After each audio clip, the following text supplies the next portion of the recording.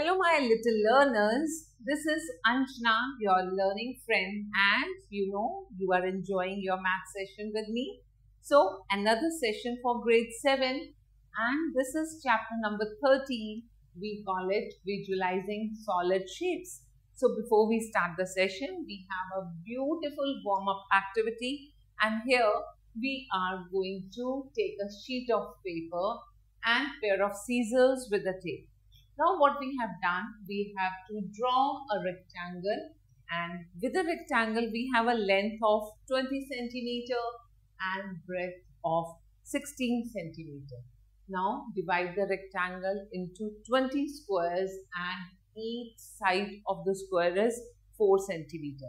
So this way you will observe that we have 20 squares, and after this we find that area of this sheet is 20 times 60 because each square is 4 by 4. So 4 times 4 is 16 and we have 20 squares here. That means the total area becomes 320 centimeter square. अब क्या करना है, हमने यहाँ पर एक cut लगाना है और इतने पीसेस में हमने साइड्स के स्क्वायर्स को बचा लेना है. So that means कॉर्नर के 4 स्क्वायर्स को हमने कट कर देना है. अब रिमेनिंग स्क्वायर्स को बेंड करना है and what do you observe, जब हम क्रीज फोल्ड करते हैं तो ये एक बॉक्स की शेप ले लेता है. And in this box you could see यहाँ पर लेंथ है, ब्रेथ है and we have height also, and it resembles so many figures around you. कौन कौन से फिगर्स हो सकती हैं? It could be a match box, it could be a shoe box, it could be a book also, right? So we come across certain shapes like books, bottles, boxes, buckets which have length, breadth and height. अब उन figures को हम क्या बोलते हैं? हम उनको बोलते हैं solid shapes, क्योंकि वो length, breadth and height occupy करता है, right? So इन figures को हम एक और name देते हैं, that's called 3D shapes, or we call them solid figures. Got it? Now let's move ahead and we learn about what are the different terms related to the solid shapes. So till now हमने पढ़ा था plane figures, like हमने पढ़ा triangle, triangle की 3 sides होती हैं, 3 vertices होती हैं, and rectangle has 4 sides. Like when you talk about pentagon, pentagon की कितनी sides होती हैं? 5 sides होती हैं. जब हम solids की बात करते हैं, यहाँ हमने एक solid बनाया, इसको हम बोलते हैं cuboid. And इस solid में हमारे पास faces होते हैं. This is called face. ऐसे ही नीचे भी एक face है, right? ये face हो गया. सिमिलरली राइट साइड में और लेफ्ट साइड में हमारे पास एक फेस हो गया, ये फेस और ये फेस. Got it? इसी तरह फ्रंट में ये फ्रंट का फेस है और ऐसे ही ये बैक का फेस है. तो हम बोलेंगे जब भी हमारे पास कोई क्यूबॉइड है उसके 6 फेसेस होते हैं. Got it? एंड ये जो पॉइंट्स होते हैं जहां पर हमारी ये 3 फेसेस मिलते हैं, इन पॉइंट्स को हम बोलते हैं vertex.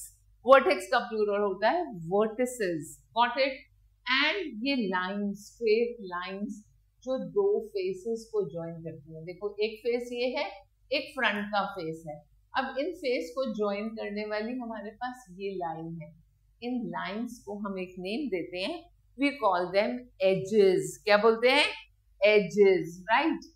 So you have understood the concept कि face क्या होता है, vertex, vertices क्या होते हैं and edges क्या होते हैं, right? अब हम इस cuboid की बात करेंगे. इस cuboid में हमारे पास 6 faces हैं, right?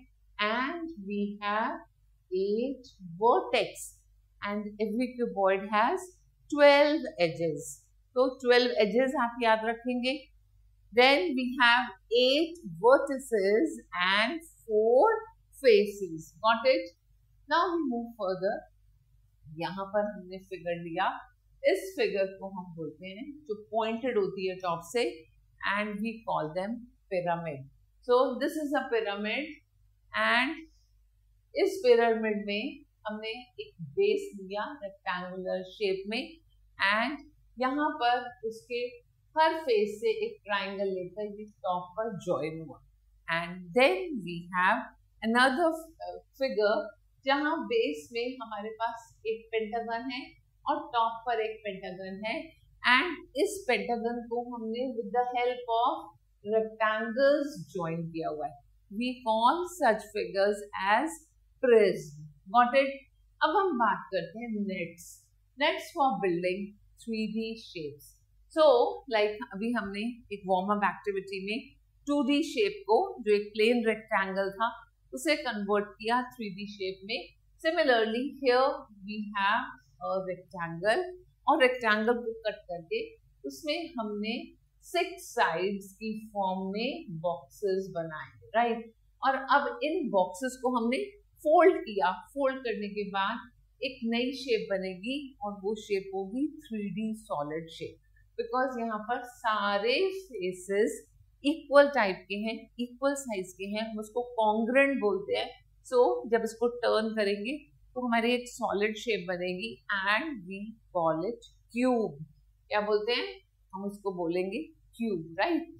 Now after this, when you see another figure, यहाँ पर हमने observe किया again we have 6 sides 1 2 3 4 5 6 but इसकी shape आपकी पुरानी shape से थोड़ी सी different है. क्या different है? यहाँ first और third rectangle same size का है.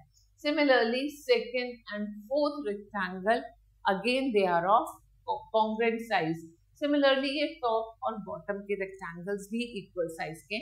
So we say that when you turn them, यहाँ पर हमारे opposite sides congruent बनेंगे और ऐसे हमारा cuboid बनेगा. क्या बनेगा? Cuboid. Okay. So this is a net for cube and this is a net for cuboid. Now we move further और यहाँ पर हम observe करते हैं different nets. So the first figure is net for a cone. This is another figure. यहाँ पर ये rectangular shape है जो curved form में convert होता है and we have 2 circles, one for the top and another for the bottom. और इसको जब हम shape देते हैं 3D shape तो इससे हमारा cylinder बनता है. इसलिए हम बोलते हैं this is a net for a cylinder and this one is a net for a triangular pyramid, right? तो यहाँ पर एक सेंटर में ट्राइंगल है and these 3 triangles are there जिसको हम फोल्ड करके टॉप पर पॉइंटेड पार्ट आ जाता है और ये बन जाता है triangular pyramid. Got it? Now you have a project.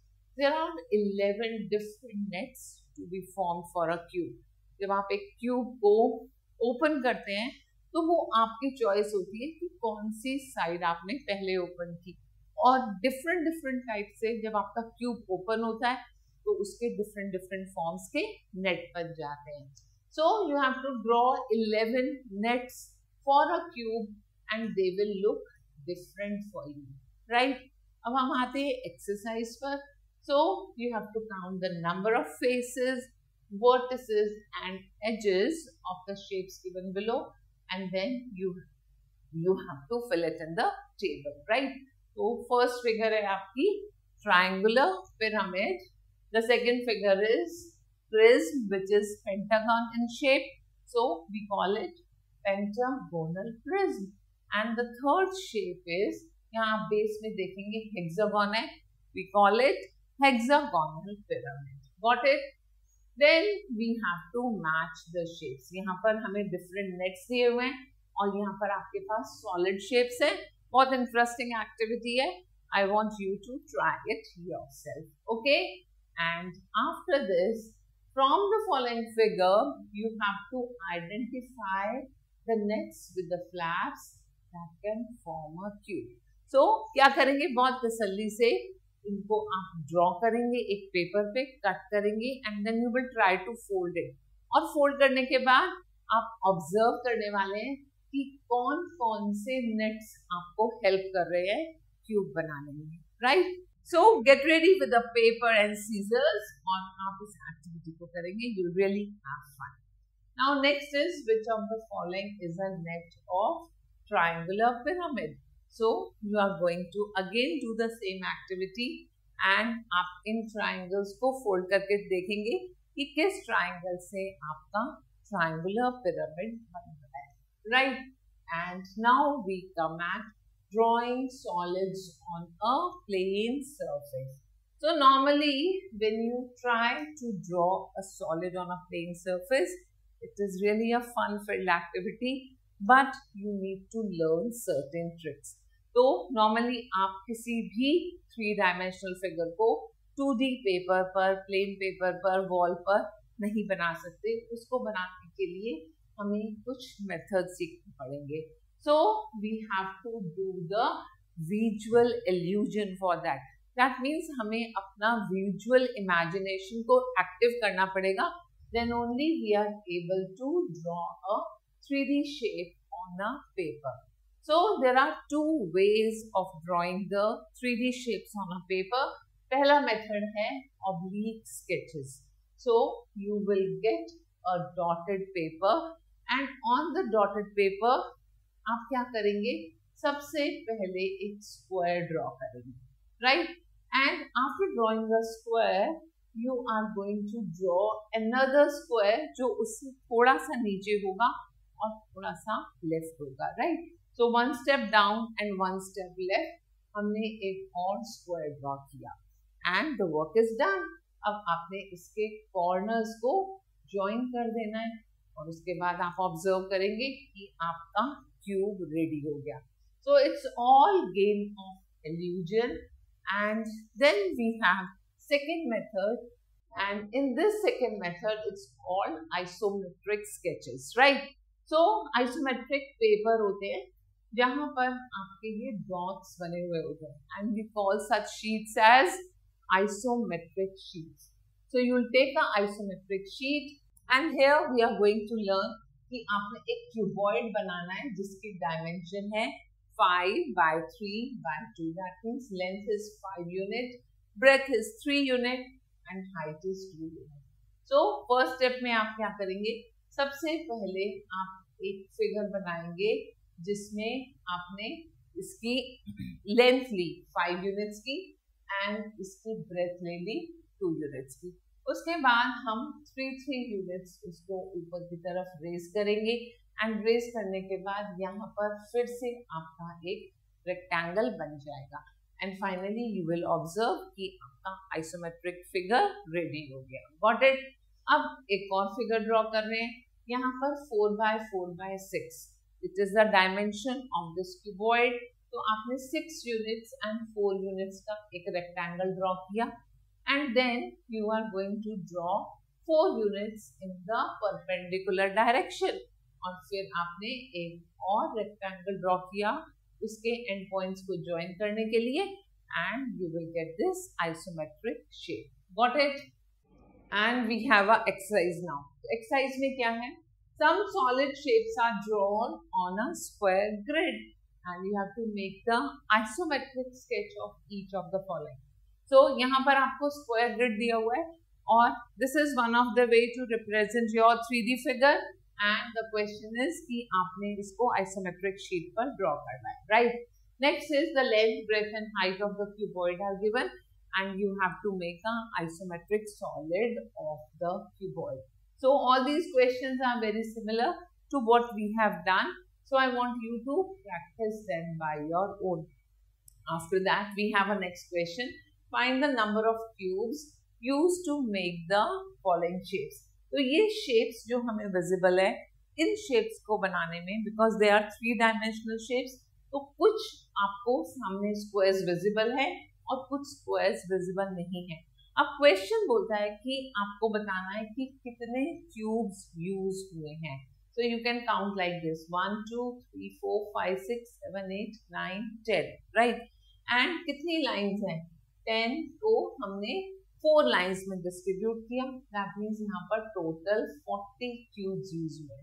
So what you do is we will take the length, we will take the breath and we will take the height.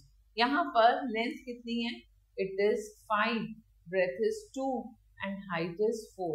अब अगर इन तीनों को मल्टीप्लाई करेंगे हमें simply पता चल जाएगा कि कितने क्यूब्स यूज हुए। Got it? इसको यहाँ ट्राई करते हैं। 4, 4 and 4. That means 4 multiply 4 and we get total is 64 cubes are used. Okay? And in the same way, you are going to do the third part also. Okay? So, we move further. And next question is, you have to draw these figures on the isometric sheets.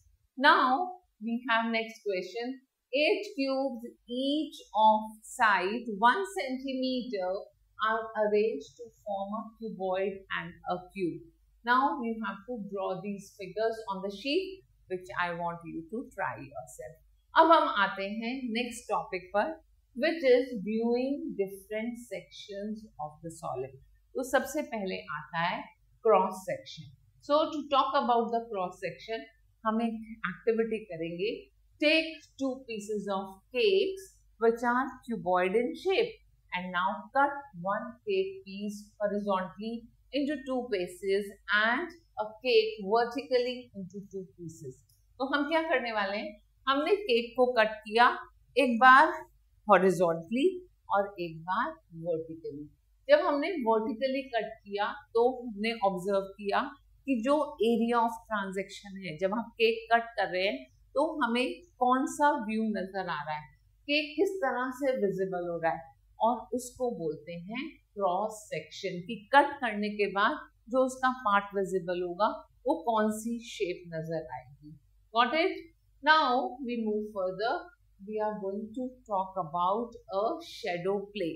So, if you keep a torchlight in the front of a cone, it casts a shadow which is triangular in shape. इसका मतलब आपके पास torch है और आपने torch को एक कोन पर throw किया, तो कोन की जो इमेज है वो शेडो क्रिएट करेगी, राइट? और वो शेडो होगी ट्राइंगुलर शेप पर, राइट? और वो इमेज आपकी वॉल पर आएगी, टेबल पर आएगी, जहां पर आपकी शेडो क्रिएट होती है. So that means a cone has 3 dimension, but जो आपका एक ट्राइंगल क्रिएट हो रहा है उसकी सिर्फ 2 dimensions ही होती हैं. Now, if the torchlight is kept right above the standing cylinder, आपके पास सिलेंडर है और उसके ऊपर हम टॉर्च की लाइट डालते हैं, तो आपकी जो शेडो बनेगी वो एक सर्कल की शेप में आएगी, right? And if the cylinder is kept horizontally, the shape you will see will be in the form of a rectangle. Got it? Now that means the shadow helps us to view the 3-dimensional objects in the form of 2-dimensional objects. तो जब भी आपकी shadow बन रही है या circular बन रही है या ट्राइंगल की शेप में बन रही है या एक रेक्टेंगल की शेप में बन रही है, वो सब 2 dimensionals ही होते हैं, right? And the shape of the shadow is going to change according to the position of light which is falling on the object. इसका मतलब जब आपकी लाइट एक ऑब्जेक्ट के ऊपर गिर रही है तो उसके अकॉर्डिंग आपकी डिफरेंट शेप्स आपको विजिबल होंगी. And so comes a topic that's called views of different angles.